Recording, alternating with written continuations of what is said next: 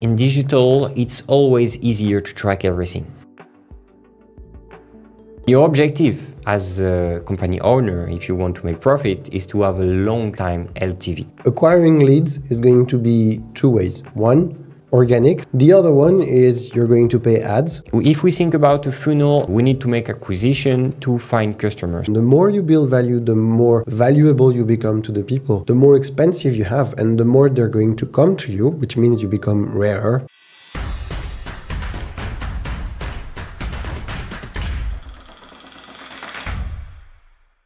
Hello guys, welcome again to speak and keep going about the scale talks. So today, still with Antoine, we will share about a little interesting subject that I really like with funnels against hourglass.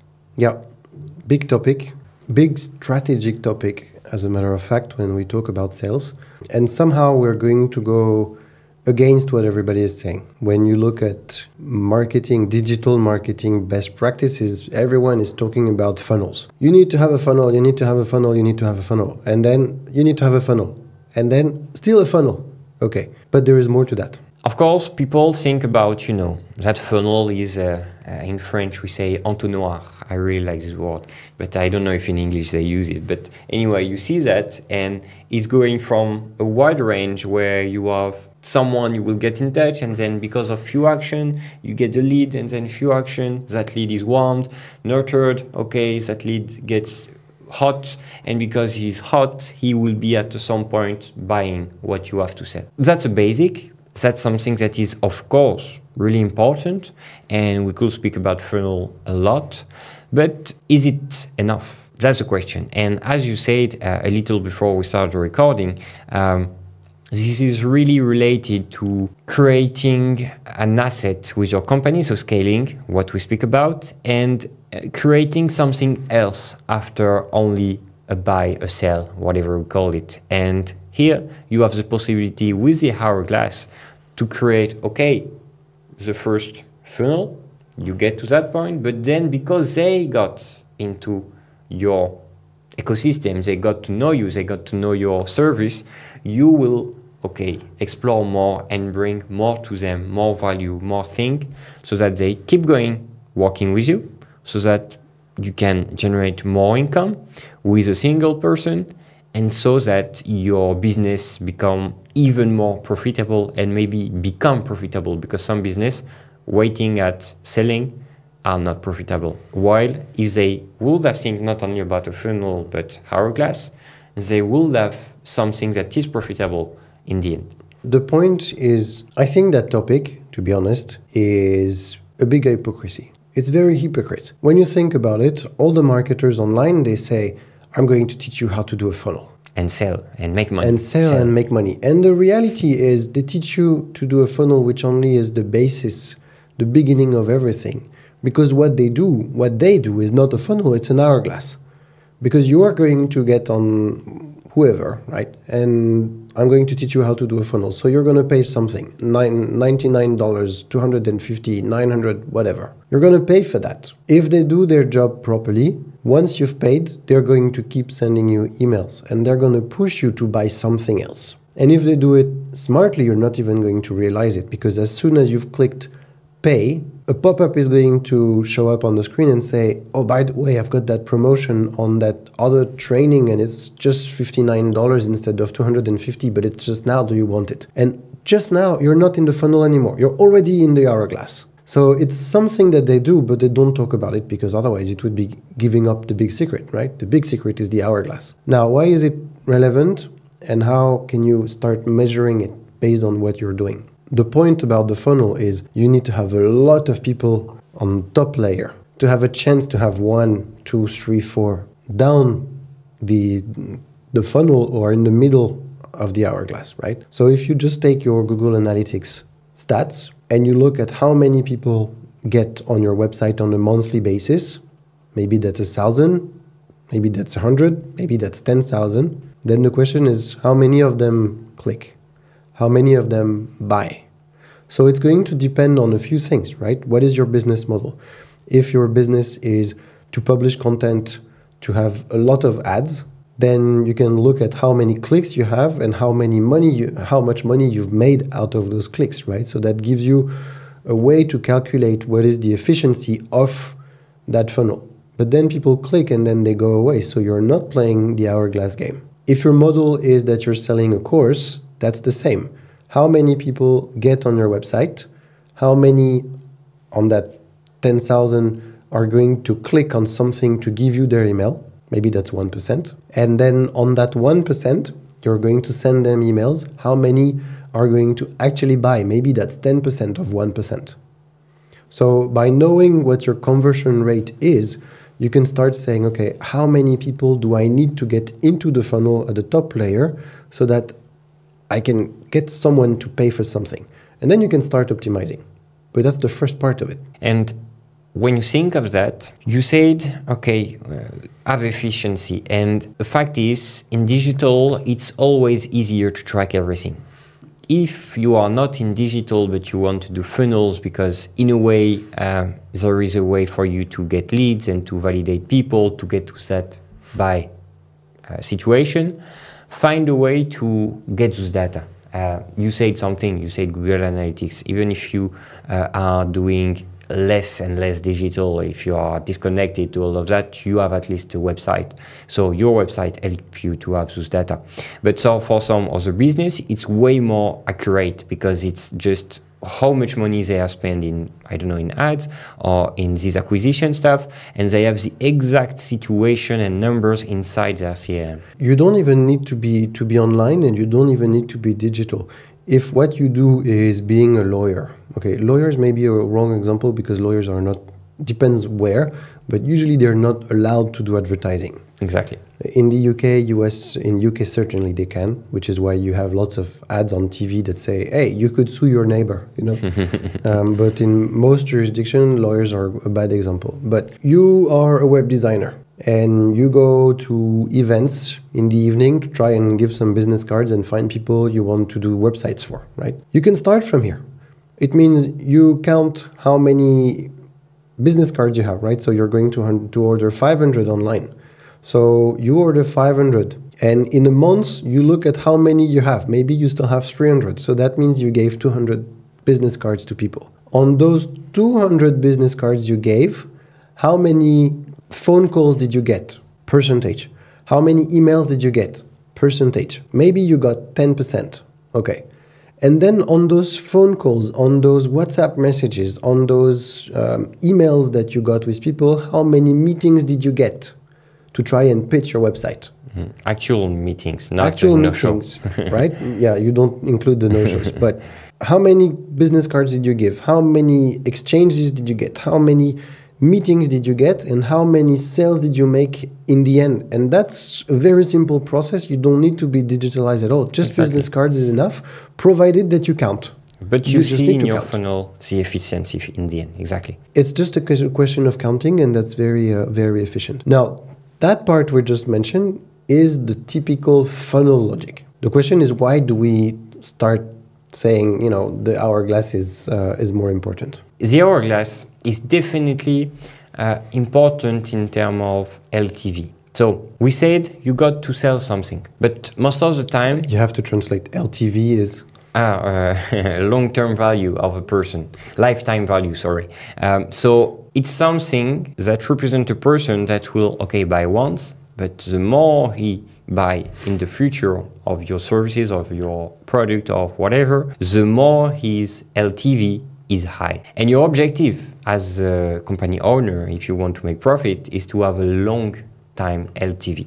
The bigger your LTV is, let's say, I don't know, I will say a number just like that, but 5, then it's better than 1. And because it's higher, then it means you have someone that is keeping buying and keeping contact with you. And then you can make more money with him. Let me illustrate. You sell t-shirts online. You have to get through the whole process of building that funnel and acquiring your leads, right? If you're interested in the topic of acquiring leads, look for the video we recorded on that, by the way. Acquiring leads is going to be 2 ways. One, organic, so you create posts and videos and you say, hey, look at my t-shirt, buy it. The link is below, right? The other one is you're going to pay ads, and people are going to click on the ad, they're going to get on your shop, they're going to like the t-shirt because there is a cute dog on it, and they're going to buy it. Let's give also in that example you keep going numbers. So let's say these acquisition ads cost $10. And so the acquisition cost of that client for that t-shirt is going to be 10, right?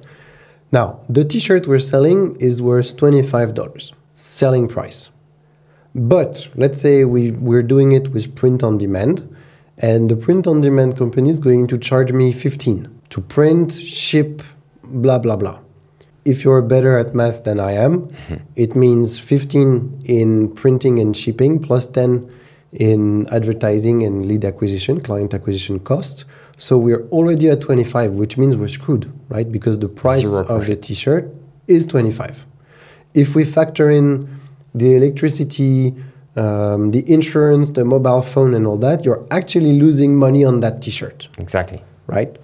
So if you look at that business model, just doing like that, you're like, okay, t-shirts isn't profitable. That's because we're thinking with the funnel logic. Exactly.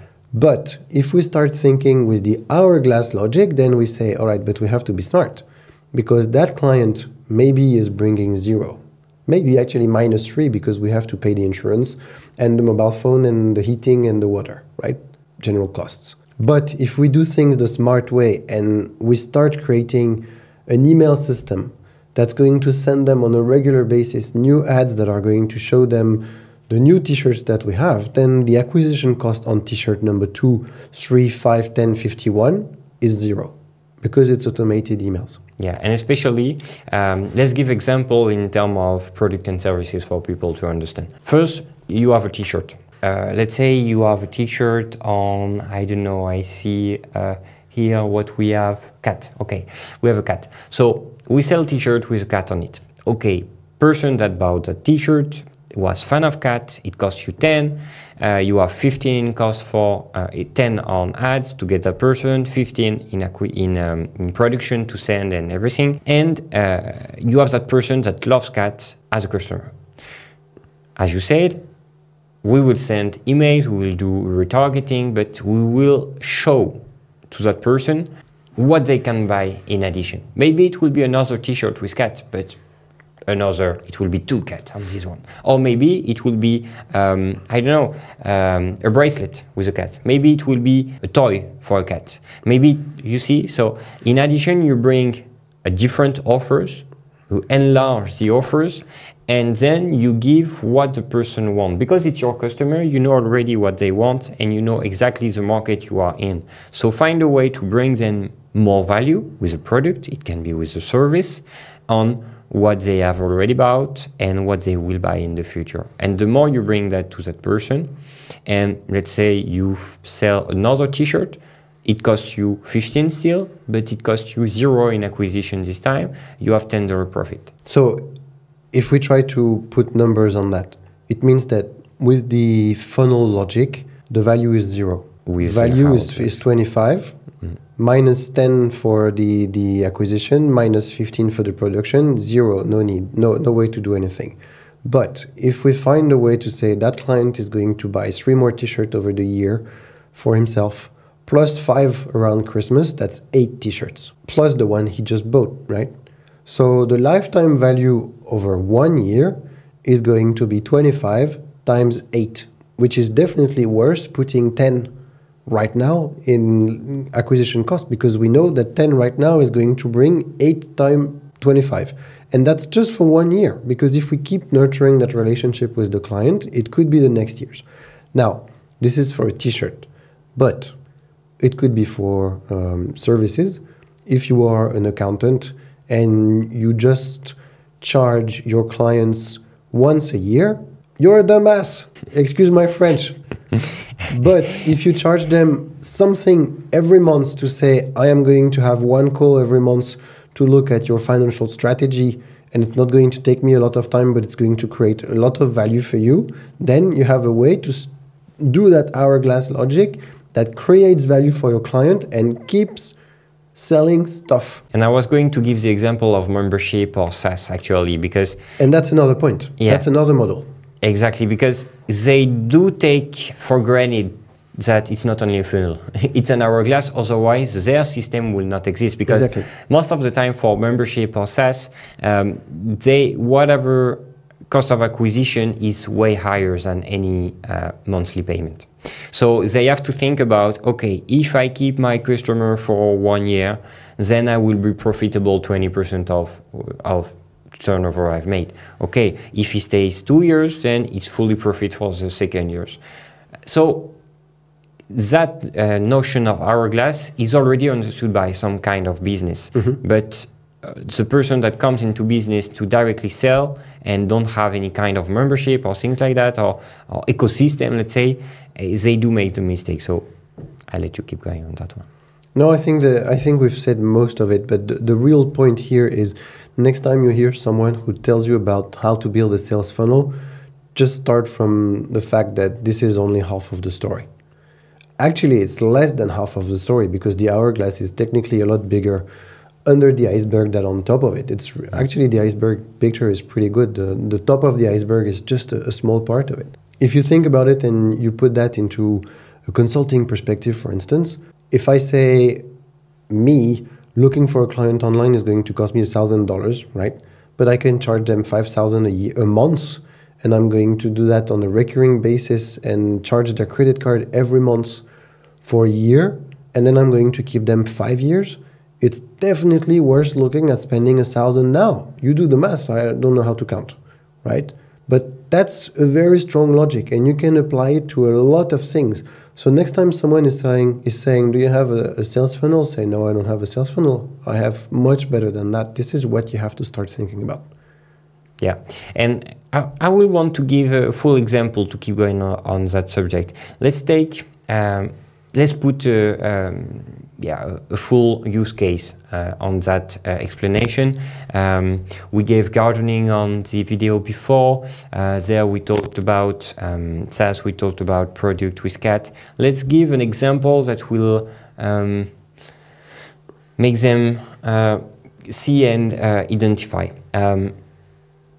Let's give the consulting business. I think it's a good one. Because many people actually have an agency or consulting business. So let's give the example on that one. If we think about a funnel, okay, we need to make acquisition to find customers. So we have an audience of, let's say, entrepreneurs. Those entrepreneurs definitely need to see us. We can create content organically, as we said. We can generate content with ads that will generate interaction in a short time period, faster, because we pay to get those person.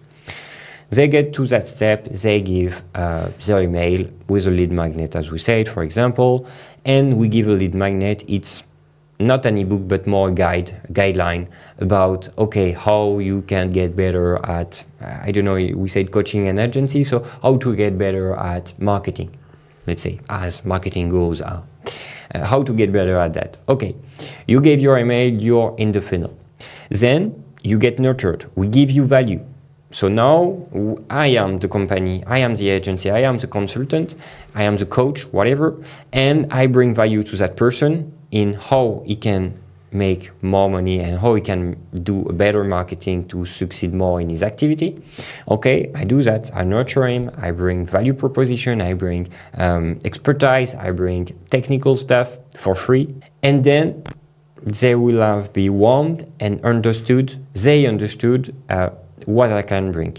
But now it's not done. I will also, in all of that content I bring, put and push the points where he has struggles. And he knows he has those struggles. So he needs expertise to understand that I can do the job, but he also needs to have the struggles in front of him to realize, I really need to work on that one. Okay, so the behavior of that person tend to be, I need to solve that problem, because he sees the struggle and he sees where he needs to work, the pain, the triggers. Slowly but surely, that person is warm and is hot. When he's hot, he have a selling page, and on that selling page, of course, he will see what he can get and he will buy. Okay, first job done. The thing is about, let's say, training in video training. This video training is not personalized fully. It's personalized to the niche, but it's not personalized to him. Now we think, okay, I paid 1,000, for example, to get that.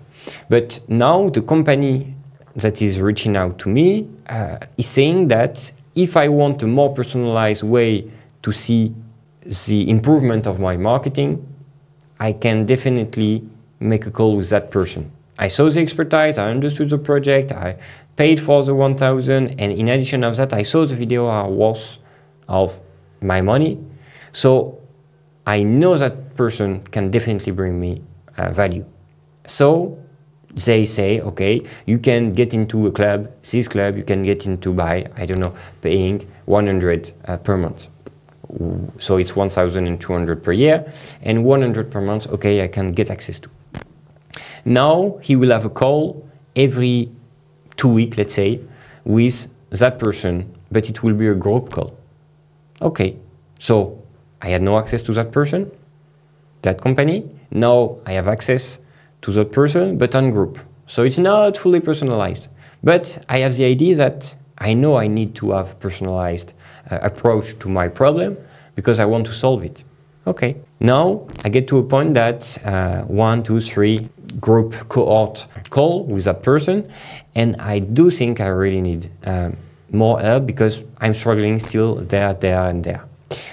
The fact is, the LTV is interesting in a way that he pays a subscription, but he wants more.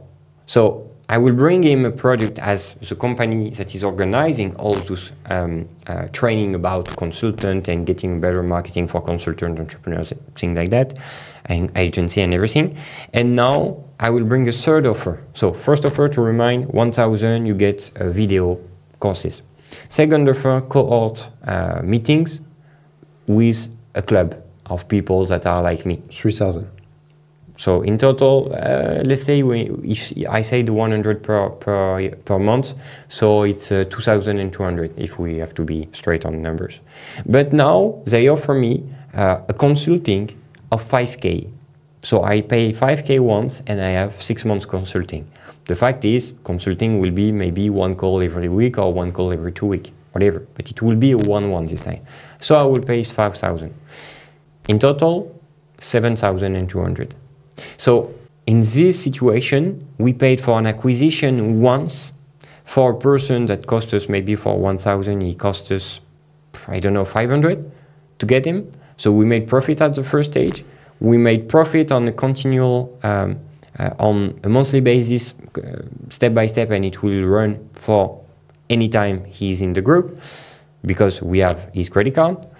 And in addition of that, when he thinks it's not enough, and we are making him understand that it's never enough, he can always go further. We have a 1-1. But once we are on a 1-1, okay, you will have go into the whole process of our LTV. But now it's not finished. Let's say we've got the first step. Now we expanded the hourglass, and we tend to be at a layer where we should and may think it's the end. We cannot tell him anything. The fact is, we helped him improving the marketing for him as an agency, as a consultant, or whatever. But what can we bring him more? Maybe understanding on, I don't know, how to script something, how to do VSLs, how to that funnel, make it better, because now we understand how to make marketing. So now let's help him to the hourglass itself. And then we have another offer where we can do exactly how to scale the business, where we can do exactly the same, video courses.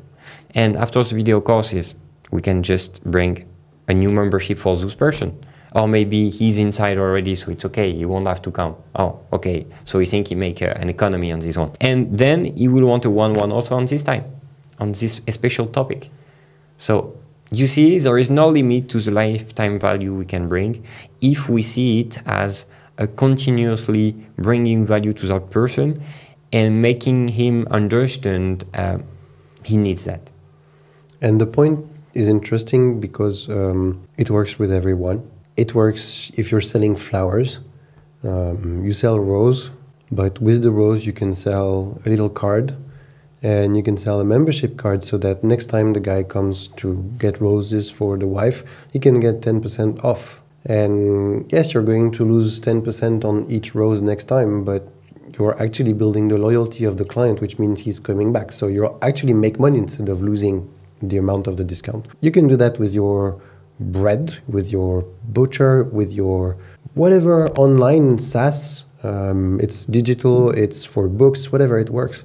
And the concept was explained very clearly by the guy who was actually the founder of ClickFunnels, and he wrote a book that was called .com Secrets. So it's like maybe 10 years old, something like that. Yeah, something like that. And the book was really interesting because he was explaining the whole logic of that hourglass kind of system, and he was calling it the value ladder, if I remember correctly.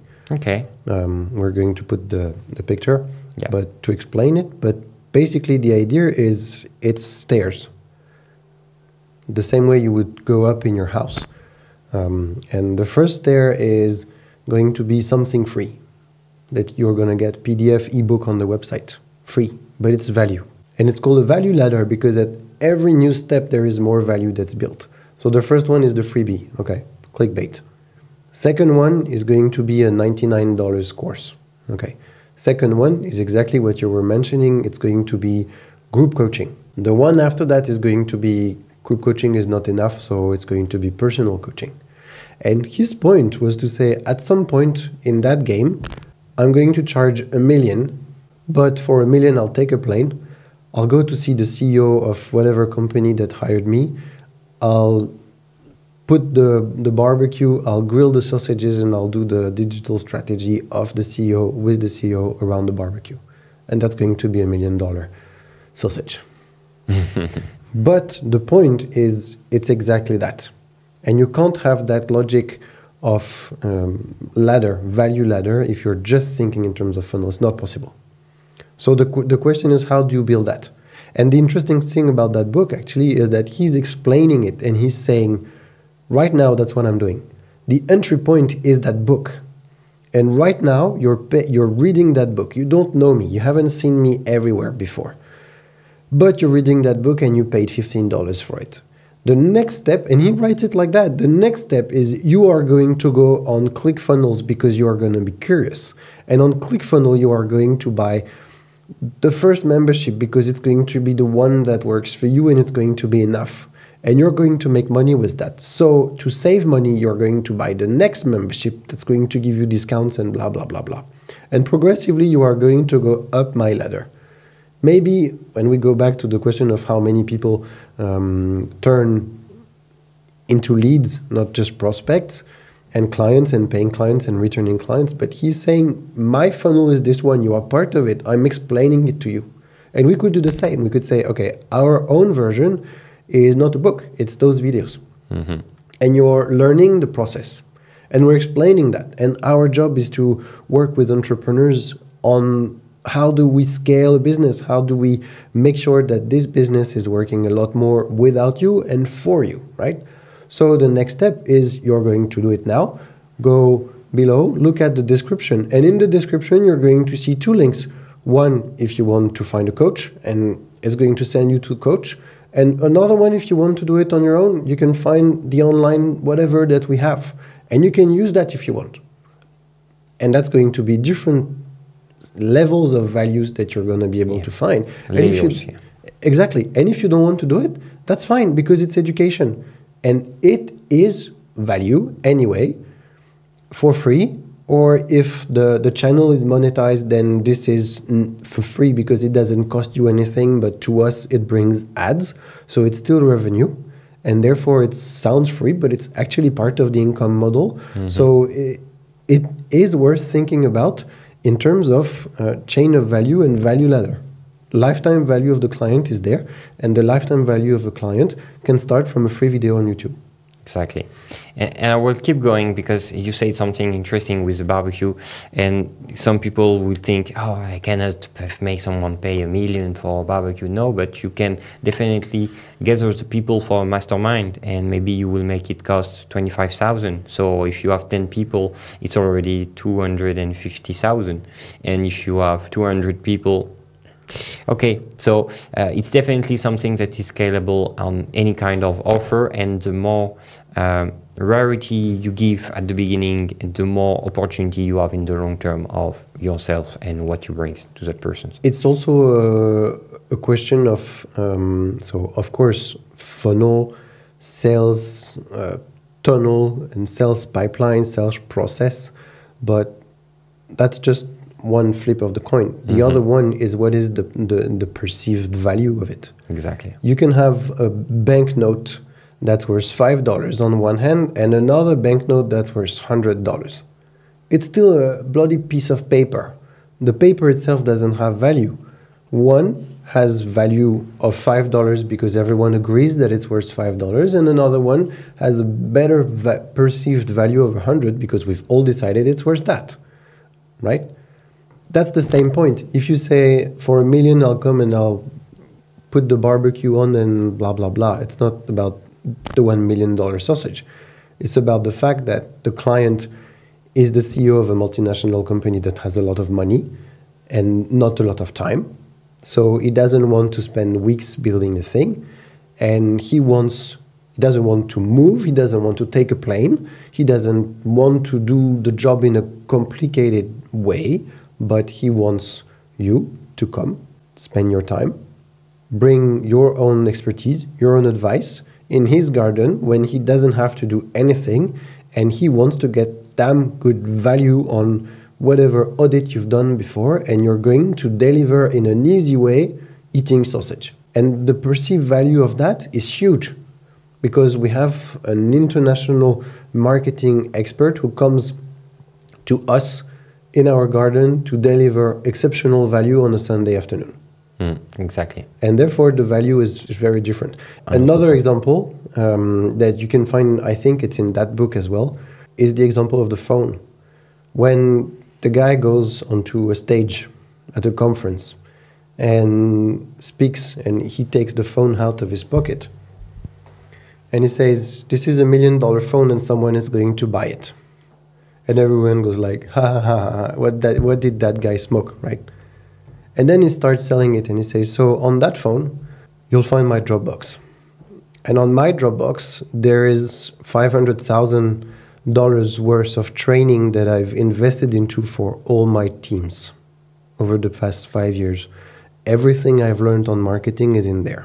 Does someone want to buy it? And then you have some people who start raising their hand because that phone is worth a lot more than just a phone. But I'm not done because that phone has all my contact details, and those contact details will answer if there is a message from that phone, not from your phone. There is the CEO of Apple in there. There is the CEO of NVIDIA. There is the CEO of any kind of big company you want. And you can reach them directly with my WhatsApp account if you get that phone. And then you see people who raise their hands in the public because they want to buy the phone. So the value is not the value of the phone. The value is the perceived value of the phone. And that's what really matters. So it depends not just on the funnel. It depends not just on the hourglass. It depends on the perceived value you create into that funnel that gets people into leads and then makes them sign again. And all that is linked. It starts from a funnel and you start building value, more value, more value. It turns into an hourglass, but more value. And the more you build value, the more valuable you become to the people, the more expensive you have, and the more they're going to come to you, which means you become rarer because you don't have time for everyone. And therefore, you're even more expensive, and it becomes a loop. That's something you should understand, and it was really related to what we said with freelancers, if you remember. Because it's on all stage of the progress and of the growth. Actually, you have to keep that in mind. Rarity makes you get price higher because value you bring is way more higher than anything else. So yes, thank you, Antoine. The conclusion? Conclusion? Conclusion is think twice about how you're selling. I think the point is good to say that if someone says, do you have a sales funnel? You should be saying, sales funnel are outdated. You need to think deeper, man. And I agree with you. And sometimes it's only a matter of copywriting because you can have exactly the right funnel, but just by changing the copywriting, you could do double and you could even triple your sales just because the perceived value, as you explained, there is much more understood. Yeah, it's a question of mindset. If you have the right mindset from the beginning, you will adapt the copywriting, you will adapt the process of selling, and that makes the difference. So, well. And it's also a skill. And if you don't have the skill of copywriting, it's okay. Find people that have. Exactly. But you need to build the process in the first place and be clear about what you have. Yeah. That's all for me. See you in the next video. See you guys.